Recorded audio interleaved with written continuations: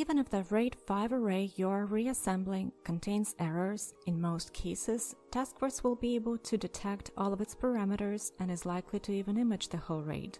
Let's see how it works. Select the drives that make up the RAID array and wait for TaskForce to run auto detection.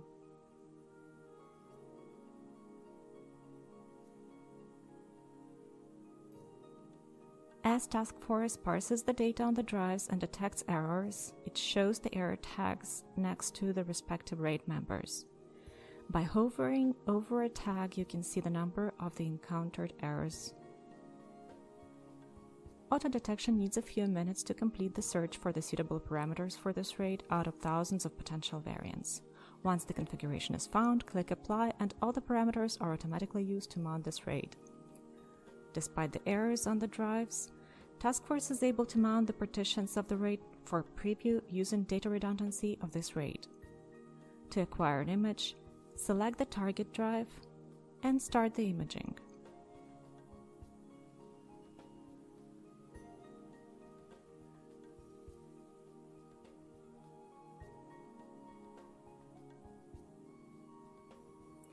During imaging, when an error is encountered, TaskForce automatically reconstructs the missing data on the fly.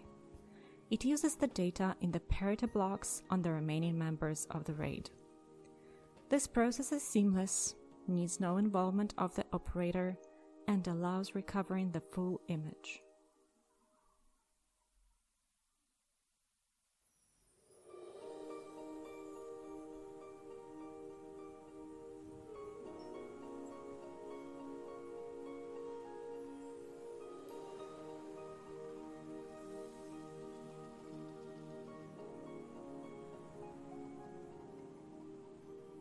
The imaging report reflects all the details of the RAID, including its configuration, member drives, the imaged sector range, and the hash calculated during the session.